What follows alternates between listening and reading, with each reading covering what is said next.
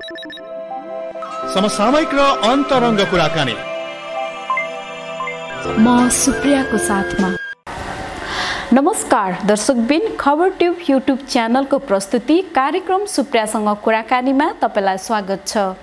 कार्यक्रम सुप्रियासँग कुराकानीमा हामी तपाईहरूले नै रुचाउनु भएको हस्तीहरूको सङ्घर्ष, सफलता र प्रोत्साहनको विषयमा कुराकानी गर्ने गर्दछौँ। आज हामीसँग कुराकानी गर्नको लागि इटहरीमा रहेर विभिन्न सङ्घ संस्थामा आबद्ध भई व्यवसाय सञ्चालन गरिसक्नु भएकी देविका भण्डारी हुनुहुन्छ। देविकाजी, तपाईलाई स्वागत छ कार्यक्रममा। आजभोलि के गर्दै हुनुहुन्छ? दिनहरू कसरी बिताइराख्नु भएको छ? नमस्कार। यस च्यानललाई हेरेर बस्नुभएका सम्पूर्ण दर्शकबिनहरूलाई सर्वप्रथम त म देविका भण्डारीको तर्फबाट न्यानो अभिवादन गर्न चाहन्छु। म आजभोलि मात्र होइन, विगत 15 वर्षदेखि महिला उद्यमीहरू उत्पादन गर्ने कार्यक्रम लिएर विभिन्न वाडा पालिकाहरूमा काम गरिरहेको अवस्थामा हालसालै चाहिँ हामीले अहिले तत्काल ह्यान्डसम पार्लर भनेर महिला दिदीबहिनीहरूबाट पुरुष दाजुभाइहरूको कपाल काट्ने अभियानको सुरुवात गरेका छौँ। यतिखेर तपाईँ महिलाहरूलाई उद्यमी बनाउनको लागि एकदमै व्यस्त देखिरहनु भएको छ। यो बाहेक तपाईँ चाहिँ अरू केमा आबद्ध हुनुहुन्छ? अलिकति बताइदिनुहोस् न। मैले विगत 15 वर्षदेखि महिला अधिकार कर्मीको रूपमा काम गरेर महिलाको हक अधिकारको निमित्त निरन्तर रूपमा मेची महाकाली नै गएर महिला सशक्तिकरणको निमित्त आवाज उठाइरहेको छु। त्यो सिलसिलामा मैले आफू संस्थापक प्रमुख भएर महिला एकता संरक्षण समाज भन्ने संस्था चलाइरहेको छु। हाल म यस महिला शिव विकासको सचिवालयको जिम्मेवारी वहन गरिरहेको छु। मैले कलाकारिताको क्षेत्रमा पनि, गायकहरूको क्षेत्रमा पनि स्थानीय कलाकारहरूको संरक्षण गर्ने अभियानमा नेपाल स्मूल गायन समूह भन्ने संस्थाको कोषाध्यक्षको रूपमा काम गरिरहेको छु। र म त्यति मात्र नभइकन मेरो पवित्र अटो रिपेयरिङ सेन्टर विशुद्ध पुरुषहरूले चलाउने गरेको चाहिँ एउटा फलामको काम गर्ने, गाडी मर्मत गर्ने कामको चाहिँ एउटा ग्यारेज वर्कसप, 2टा वर्कसप इटहरीमा 6 नम्बर वाडा र 9 नम्बर वाडामा चलाइरहेको छु र जसको प्रोप्राइटर म आफै छु। तपाईँ एउटा महिला हुनुहुन्छ, विभिन्न सङ्घ संस्थामा रहेर महिलाहरूको समस्याहरूको समाधान गर्दै आर्थिक आय आर्जनको लागि एउटा व्यवसायी पनि हुनुहुन्छ। व्यवसाय समाज सँगसँगै रहेर घर परिवारलाई कसरी व्यवस्थापन गरिरहनु भएको छ? अलिकति बताइदिनुहोस् न। हैन, गाह्रो छ। महिला दिदीबहिनीहरूलाई घर व्यवस्थापन गरेर यसरी बाहिर सामाजिक कामहरूमा आउनको निमित्त धेरै गाह्रो छ। धेरै कुराहरू सहँदै भोग्दै आज त समाजले पनि मलाई पचाइसकेको छ। समाजबाट बाहिर निस्केर यसरी बाहिर काम गर्ने क्रममा कहाँ गई, कुन ठाउँमा गई, राति आउँछे, बच्चाहरू बिल्लीबाट पारेर जान्छे भन्ने अवस्थाको कुराहरू पनि मैले नझेलेको होइन।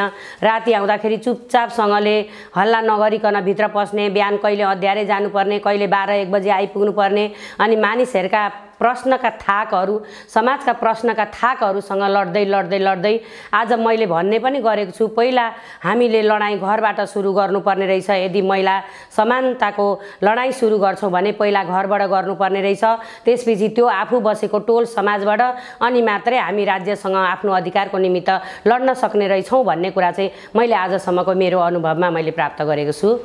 तपाईँ एउटा समाजमा उदाहरणीय महिला हुनुहुन्छ है। तपाईँ आफूले नारीलाई कसरी परिभाषित गर्नुहुन्छ? नारी सृष्टि हो, नारी धरती हो, नारी सहनशील हो, नारी उत्पादनकी स्रोत हो। नारी चाहिँ वास्तवमा नारी नभइकन न समाज चल्न सक्छ, न घर चल्न सक्छ, न देश र राष्ट्र केही पनि चल्न सक्दैन भन्ने रूपमा नारीलाई एउटा सबैभन्दा भगवानले दिएको एकदम मूल्यवान चाहिँ एउटा मानव चाहिँ प्रकृतिको चाहिँ एउटा सौन्दर्यको रूपमा मैले बुझेको छु। महिलाहरू कसरी सक्षम बन्ने? महिलाहरू सक्षम बन्नको निमित्त महिलाले विशेष गरेर आफू उद्यमी बन्नै पर्छ, आफ्नो हातमा सिप हुनै पर्छ र महिला आत्मनिर्भर बन्नै पर्छ। महिला उद्यमी बन्नको निमित्त यसरी हाम्रो आज महिला शिव विकासको तर्फबाट जसरी हामीले यो तालिमहरू सञ्चालन गरिरहेका छौँ, त्यसरी नै विभिन्न राज्यका पनि निकायहरूले तालिमहरू सञ्चालन गरेको हुन्छ। त्यसलाई खोजेर महिलाहरूले आफू पनि महिलाहरू चाहिँ कहाँ छ, कहाँ पाइन्छ, कहाँ गएर चाहिँ जोडिँदाखेरि चाहिँ मैले चाहिँ आत्मनिर्भर बन्छु अथवा हातमा मेरो सिप हुन्छ भन्ने कुरामा महिलाहरू आफू पनि लाग्नुपर्ने हुन्छ। सङ्घ संस्थाहरू र राज्यले मात्रै खोजी गरेको भरमा र महिलाहरू आफू चाहनुहुन्न भने महिलाहरू चाहिँ उद्यमी बन्न सक्दैन, आत्मनिर्भर बन्न सक्दैन। महिलाहरू पहिलाको तुलनामा अहिले अगाडि नै हुनुहुन्छ, तैपनि पुरुष सरह त हुनुहुन्न। महिलाहरू नेपाली महिलाहरू पुरुष सरह अगाडि नभएर पछि पर्नुको कारण के होला?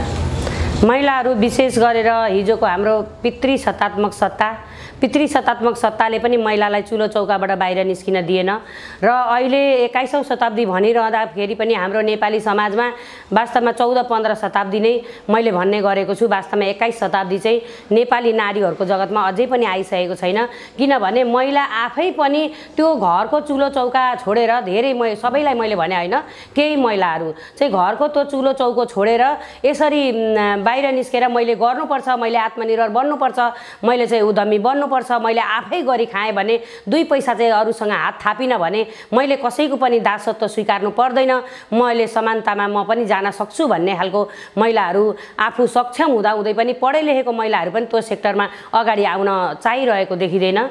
त्यसले गर्दाखेरि अलिक महिलाहरूलाई गाह्रो हुने कुराहरू छ हैन। हामीले चाहिँ अब निरन्तर रूपमा महिलाहरूलाई त मैले भन्ने पनि गरेको छु, मैले एउटा रस्सी चाहिँ डोरी चाहिँ फ्याँकिदिन्छु अनि त्यो डोरीमा चाहिँ जतिजना झुन्डेर आउनु भयो भने मैले म बराबरको चाहिँ सक्षम उहाँहरूलाई बनाउँछु। तर त्यो डोरी बिचैमा छोडेर कोही यता भाग्दिनु भयो, कोही उता भाग्दिनु भयो भने त मैले त्यो महिलालाई म जति सक्षम बनाउँछु भन्दा पनि पाइनँ नि त। उहाँहरू त उछिटिनु भयो नि त। त्यो लहरो तान्दै गर्दा, त्यो सुत्री डोरी तान्दै गर्दा त्यसमा जो झुन्डेर म सँगसँगै आउनुहुन्छ उहाँलाई म बराबर कन्डिसनमा ल्याउन सक्ने भए। तर त्यो डोरी बिचमा छोड्ने महिलाहरू फेरि जहाँको त्यही फर्केर जाने हुनुभयो। त्यसले गर्दाखेरि अलिक महिलाहरूलाई अगाडि ल्याउन धेरै गाह्रो छ। फेरि बुझ्ने कन्डिसनमा पनि महिलाहरूको चाहिँ सोच पनि अलिक चिन्तन पनि यो पितृ सत्तात्मक सत्ता र राज्यको शक्तिमा पनि जहिले पनि महिलाहरूलाई उपमा मात्र गन्ने भएको र राजनीतिक दलमा पनि महिलाहरूलाई प्रमुख पद पुरुषभन्दा शक्तिशाली छ, पुरुषभन्दा ट्यालेन्ट छ भने पनि महिलालाई चाहिँ नदिने, जहिले पनि महिलालाई लगेर उपमा राखिदिने हो। यो प्रवृत्तिले गर्दाखेरि चाहिँ राज्य सत्ताले पनि महिलालाई हेपेको देखिन्छ र हामीले समानताको कुरा गरिराख्दाखेरि चाहिँ राज्यले पनि 33%मा लगेर अड्काइदिएको एउटा विषय त्यहाँ पनि छ।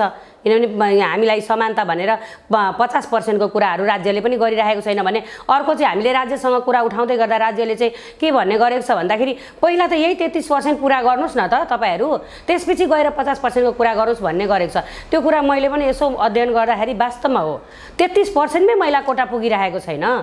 महिलाहरू 33%मै आइराख्नु भएको छैन अनि 50%को लागि त पहिला 33 त पुर्याउनु पर्यो नि त भन्ने कुरामा चाहिँ मेरो पनि सहमति छ। तपाईँ सामाजिक काम गर्नको लागि घर बाहिर निस्किँदै गरेको समय र यतिखेरमा महिलाहरूमा हुने हिंसाहरू कतिको कमी बढी देख्नु भएको छ र महिला हिंसा अन्त्य गर्नको लागि तपाईहरू जस्तो सामाजिक अभियन्ता सरकारले के गर्नुपर्छ? हामी चाहिँ यो महिला हिंसाको विषयमा कुरा गर्दा त हिजोको दिनमा पनि महिला हिंसा हुन्थ्यो, महिला हिंसा गाउँ समाजमा भएका थिए।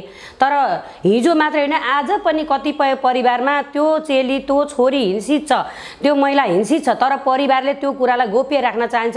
प्राय जसो धेरै घर परिवारले त्यो कुराहरू बाहिर ल्याउन चाहँदैन। तर आजको दिनमा अहिले छोरीहरू धेरै पढिसकेको कारणले गर्दा परिवारले साथ नदिँदा पनि उहाँहरूले चाहिँ विभिन्न सङ्घ संस्थाहरूको सहारा लिएर पनि साथ दिने महिला अधिकार कर्मीहरू सामाजिक अभियन्ताहरूको साथ लिएर पनि उहाँहरूले चाहिँ आफैले हिम्मत गरेर पनि आफूमाथि भएको अन्यायको आवाज उठाइराख्नु भएको छ।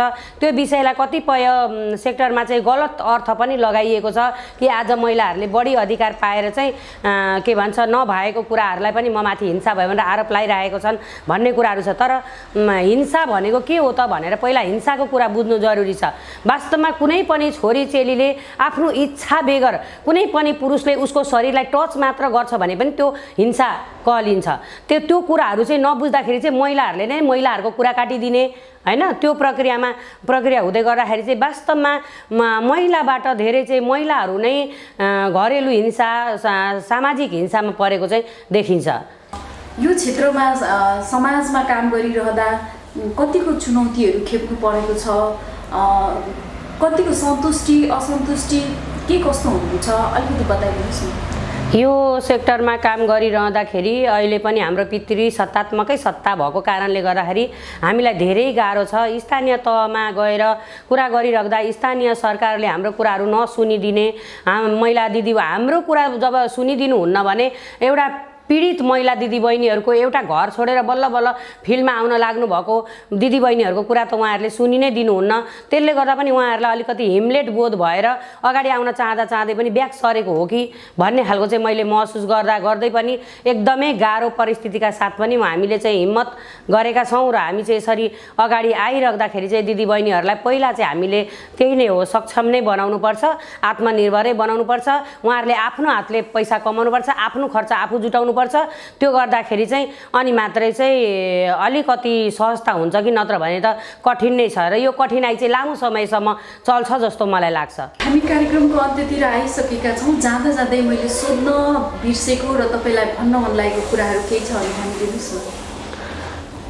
त्यस्तो खासै कुराहरू त केही पनि छैन, तर पनि गुनासो राज्यसँग छ। राज्यले कानुनमा लेखिएका कुरा पनि चाहिँ कार्यान्वयन गर्न सकेको छैन। नेपाली नारीहरूको हकमा चाहिँ राज्यले चाहिँ सोच पुर्याउनु पर्छ भन्ने लाग्छ। राज्यले चाहिँ हरेक सेक्टरमा चाहिँ महिलाहरूलाई चाहिँ समान रूपमा चाहिँ व्यवहार गरेर, समान रूपमा कुनै जातिको नभनिकन, कुनै भाषीको नभनिकन, कुनै सेक्टरको नभनिकन, मधेसी पहाडी तराई नभनिकन विशेष गरेर हामी महिला दिदीबहिनीहरूलाई एक रूपमा हेरेर वास्तवमा महिला आमा हुन्, छोरी हुन् र के अरे घर चलाउने लक्ष्मी हुन्, श्रीमती हुन् भन्ने तरिकाले चाहिँ बुझिदियो भने राज्यले चाहिँ महिलालाई चाहिँ एउटा अहम ओहदामा चाहिँ एउटा सम्मानजनक ओहदामा राखिदियो भने पक्कै पनि यो सबै कुराहरू समान रूपमा आउन सक्छ भन्ने मलाई एउटा लाग्दछ। भने अर्को चाहिँ दिदीबहिनीहरूले आफै पनि पहल गर्नुपर्छ। अरूको भरोसामा बस्नु हुँदैन, फलानुले मलाई गर्देला कि बोलाइदेला कि अनि म जाउँला, होइन। उहाँहरू आफैले पनि जस्तो आज हाम्रो महिला शिक्षा विकासले यो तालिमहरू गराइराख्दाखेरि चाहिँ दिदीबहिनीहरू आफैले पनि चाहिँ होइन यसले चाहिँ यो संस्थान चाहिँ के काम गर्छ अथवा तपाईँहरूले के दिनुहुन्छ भनेर आफूले पनि खोजीको चासोको विषय चाहिँ बनाउनुपर्छ। नत्र भनेदेखि त हामीले मात्रै गरिराख्दाखेरि जस्तो मैले यही चाहिँ छोरा मान्छेको दारी कपाल काट्नेको कुरामा चाहिँ मैले वाडासँग 20वटा वाडासँग 20 जना चेलीहरू माग्दै गर्दाखेरि वाडा प्रतिनिधिहरूले दिनु भएन। नदिइसकेपछि हामीले नगरपालिकालाई समन्वय गऱ्यौँ, थोरै उपमेयरले हामीहरूलाई साथ समर्थन गर्नुभयो, होइन। नगरपालिकाले थोरै साथ समर्थन गरेको छ, तर त्यो वाडाहरूसँग हामीले एकजना चेली पठाइदिनुहोस् भनेको थियौँ। आखिर त हामी सिकाइरहेको थियौँ नि, उहाँहरूको त केही पनि गर्नुपर्ने थिएन। त्यसको लागि एकजना चेली पनि खोजेर चाहिँ ऊ सक्षम होस् भनेर नपठाइदिने स्थानीय सरकारहरू कति चाहिँ नालायक होला भन्ने कुरा त त्यो कुराहरूले नै पुष्टि गर्छ, होइन। त्यसपछि मैले फेसबुकबाट माग्दा त वास्तवमा चेलीबेटीहरू पनि आत्मनिर्भर बन्न त चाहनु भएको रहेछ। जम्मा मैले 48 घण्टाको फेसबुकमा हालिदिँदाखेरि र फेसबुकको त्यति मात्रै म एउटा मान्छेले हालेको हेरेर यति दिदीबहिनीहरू आज हाम्रो ट्रेनिङ सेन्टरमा आउनुभएको छ 48 घण्टामा। भनेदेखि मैले 1 महिना 5-10 दिन जति चाहिँ मैले चाहिँ यो चलाइराखेको थिएँ। फेसबुकबाट, टिकटकबाट, भाइबर, अनेक थोकको के अरे सामाजिक उयोहरूबाट, हजुरहरूसँगबाट, युट्युबरहरूसँगबाट चाहिँ मैले सार्वजनिक गरेको थिएँ। त यहाँ 100 जना महिलाहरूको ताती लाग्ने रहेछ नि त। त्यो हुँदै गर्दाखेरि त महिलाहरू पनि केही गरौँ भन्ने उत्साह त आजको दिनमा त बोक्नु भएको रहेछ नि त। तर त्यसमा चाहिँ स्थानीय सरकारकै चाहिँ अलि बढी कमजोरीहरू देखिन्छ, होइन। अनि हामीले चाहिँ यो अझै यो महिलाद्वारा पुरुषको दारी कपाल काट्ने अभियानलाई चाहिँ यदि हामीलाई राज्य सत्ताले, प्रदेश सरकारले र स्थानीय सरकारले चाहिँ साथ दिएको खण्डमा हामीले 77वटा जिल्लाका हरेक पालिकामा योलाई चाहिँ लानुपर्छ र हामी लानको लागि त्यसको लागि हरेकलाई सहयोग गर्छौँ भन्ने कुरामा हामी लागिरहेको छौँ। त्यसको लागि हामीलाई स्थानीय सरकारले र प्रदेश सरकारले र केन्द्र सरकारले पनि हेरिदियोस्, निहालिदियोस् हाम्रो कामलाई र अलि बढी ध्यान दियोस् भन्ने कुराहरू चाहिँ म राख्न चाहन्छु। कार्यक्रम सुप्रियासँग कुराकानीको अन्त्यमा हामी आइसकेका छौँ। व्यस्तताको बावजुद हामीलाई समय दिनुभयो देविकाजी, त्यसका लागि तपाईँलाई धेरै धेरै धन्यवाद। यतिन्जेलसम्म हामीलाई हेरेर साथ दिनुभएकोमा तपाईँलाई धेरै धेरै धन्यवाद दिँदै दर्शकबिन म कार्यक्रम प्रस्तुता सुप्रिया राई बिदा हुन्छु। नमस्कार।